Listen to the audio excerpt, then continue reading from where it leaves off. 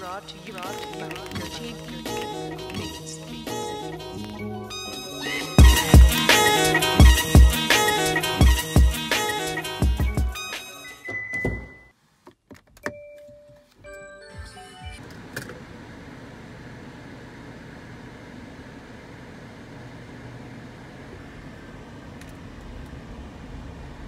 Bueno, y aquí vamos saliendo al casino. Realmente antes de ir al casino tenemos dos paradas. Una es entregar las revistas, enviar las revistas a la gente que me escribió por Instagram. Y la otra es, creo que me voy a ver con Jesús y Tulio en el Planet Hollywood antes de comenzar la sesión. Tengo unas preguntas que me gustaría hacerles. Además no he comido y tengo que comer antes de comenzar.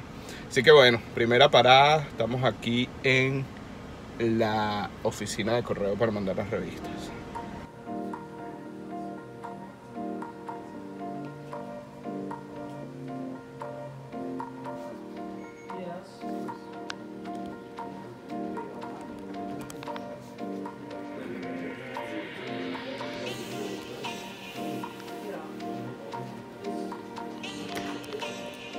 Bueno, listo. Envías las revistas, muchachos. Le debe estar llegando la semana que viene, me imagino.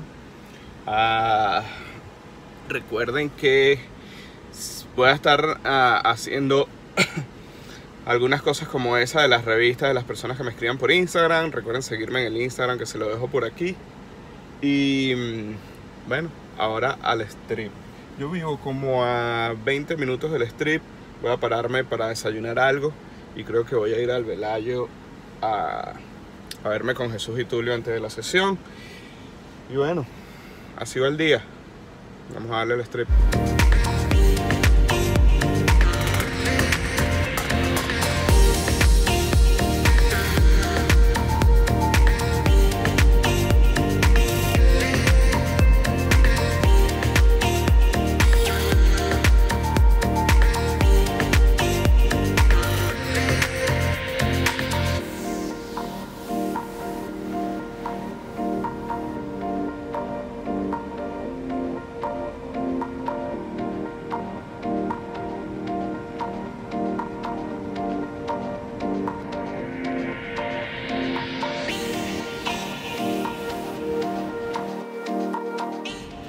Las imágenes que están viendo de Las Vegas no es solo Las Vegas, es Las Vegas a 120 grados Fahrenheit, que vienen siendo en grados centígrados unos 47 grados centígrados. La verdad que no creo haber visto más de 100, creo que vi 120 grados Fahrenheit aquí en Las Vegas, pero no sé si he visto 121, es decir que estamos en la línea del récord del calor en el verano en Las Vegas, pero este es el clima de Las Vegas, es la mitad del desierto. Recuerden que esto era nada, era un desierto. Todo lo que están viendo es hecho por el hombre, no hay nada natural, no hay nada de naturaleza. Las palmeras que ven, las áreas verdes que ven fueron puestas ahí por el hombre, no nacieron del suelo fértil, era un desierto. Por eso es que tenemos estos valores de temperatura tan extremos. Pero aquí vamos.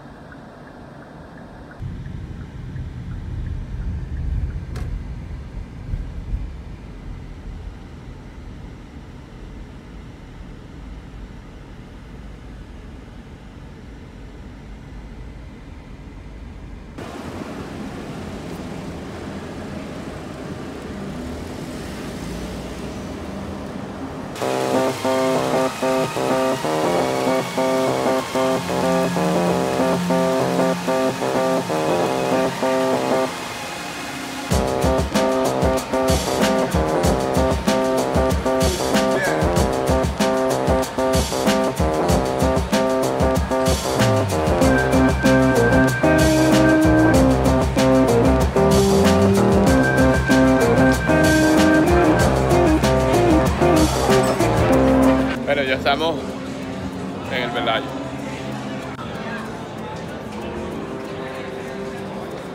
Históricamente el Velayo ha tenido uno de los poker rooms más emblemáticos y es por eso que puedes ver a grandes celebridades en el VIP del poker room jugando partidas de 1200, 500.000, de mixed game, etc. Aunque el poker room, te voy a decir la verdad, está bastante viejo, medio deteriorado, es bastante pequeño, las mesas están bien amontonadas, pero eso definitivamente no le quita lo legendario que es ser.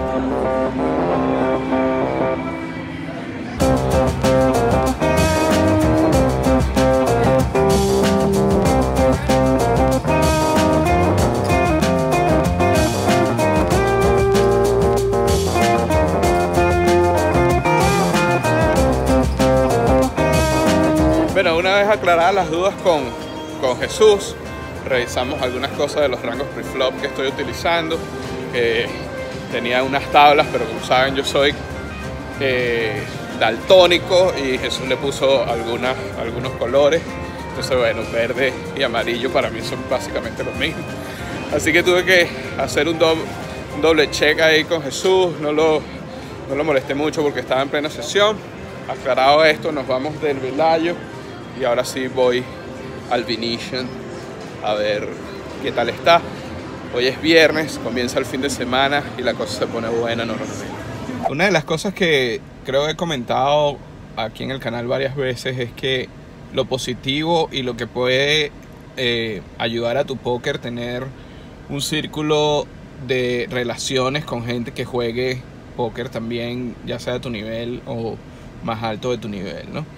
Para mí es una gran oportunidad tener gente como los hermanos Bertoli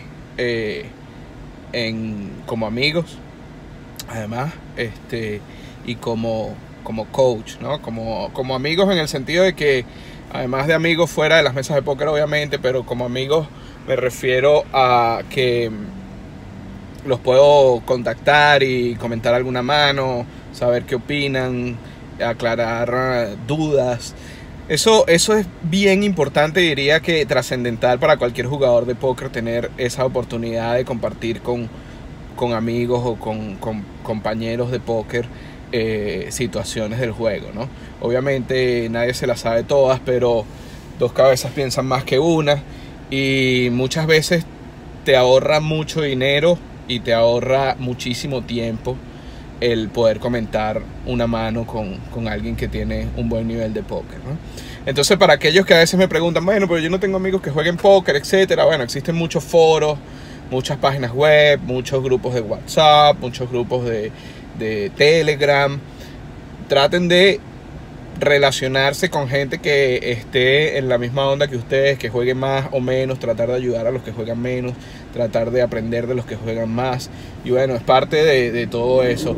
En el último video algunos me preguntaron que cuánto tiempo dedicaba al estudio. Fíjense, este es parte del tiempo que le dedico al estudio. Discutir manos con amigos y aclarar dudas, saber su opinión acerca de varias cosas. Es importante, manténganlo ahí siempre presente.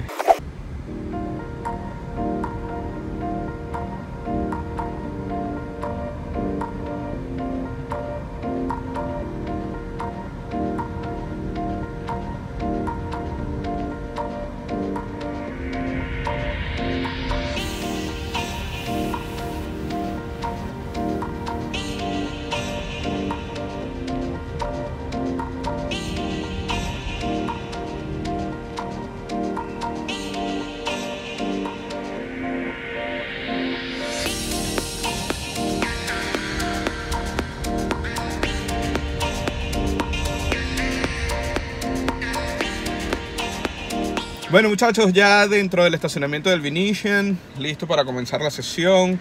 Voy a comenzar mi rutina pre-sesión, que creo que algunos me han preguntado qué hago para prepararme antes de comenzar la sesión. Últimamente he comenzado una rutina de una meditación entre 5 y 10 minutos, lo cual me hace sentir súper bien antes de comenzar la sesión, me hace poner mi cabeza en modo póker, me hace salirme del día a día, de las cosas que haces normalmente y concentrarte más que todo en el póker. Y me funciona genial, me siento genial. Así que voy a comenzar esos 5 o 10 minutos para después ir directo al Poker Room. Y hasta aquí les dejo este video por el día de hoy. Muchísimas gracias por estar del otro lado de la pantalla. Gracias por seguirme. El que no se ha suscrito a este canal, recuerde que se puede suscribir en el botón que dice suscribir, que está abajo. Dale a la campanita, activa esa campanita para que cada vez que yo subo un video te dé una notificación de que Rigel Blog haya subido un video. Cualquier pregunta o comentario, recuerda que me lo puedes dejar abajo donde dice comentarios. Te dejo aquí mi Instagram para que también me sigas por ahí. Estoy publicando siempre historias y algún contenido por Instagram que me hace muchísimo más fácil. Gracias por estar de aquel lado. Para mí ha sido un placer hacer un video más para este canal de YouTube. Nos vemos, adivinen cuándo, en una próxima oportunidad. Cuídate mucho.